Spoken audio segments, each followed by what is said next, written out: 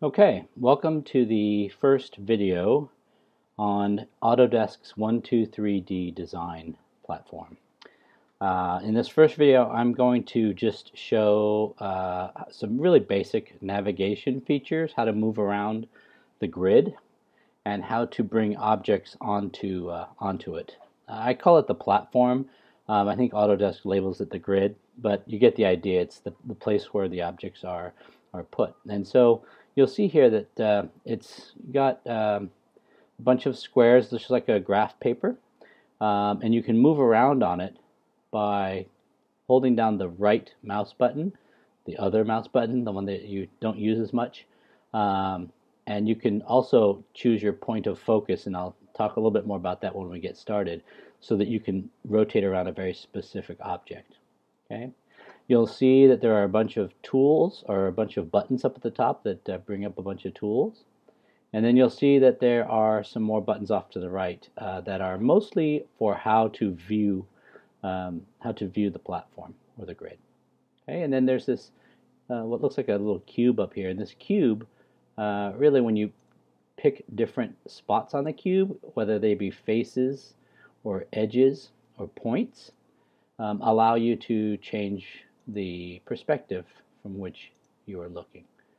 So I'm going to just go back to the front like that, maybe at a bird's eye view like that, and we'll get started. Okay, so the first thing you'll see up here that I want to call your attention to are the objects that you can bring onto the grid.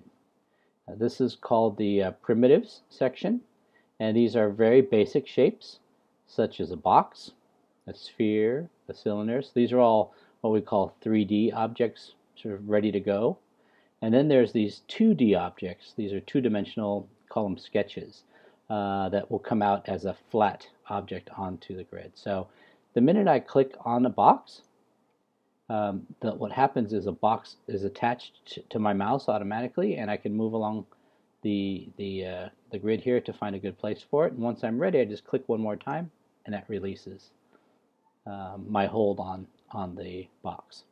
I have a scroll wheel on my mouse, and so as I scroll in and out, I can change the distance at which I'm viewing this square.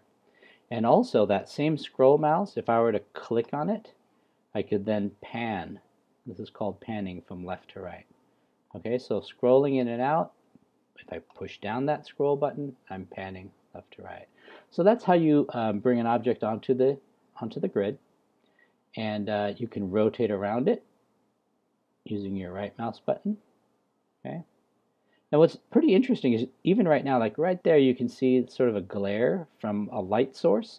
So this is very this three-dimensional environment is very realistic, and there's even materials that you can place on top here. We'll get into those in future videos, but like you can make it look like wood, or you can make it look like steel. Okay, so the bringing out of primitives to your work surface is pretty simple. Again, just clicking up here, clicking once to select that object, and then bringing it out. Okay. And so I have the sphere, the block, and the cylinder out here up front. And a couple of terms that I want you to get used to. We have what we call faces, we have edges, and we have points. And each one of those is represented in most shapes. Obviously, this just has a face. It's a single face. But here we have this face as well. Right? And this is the edge.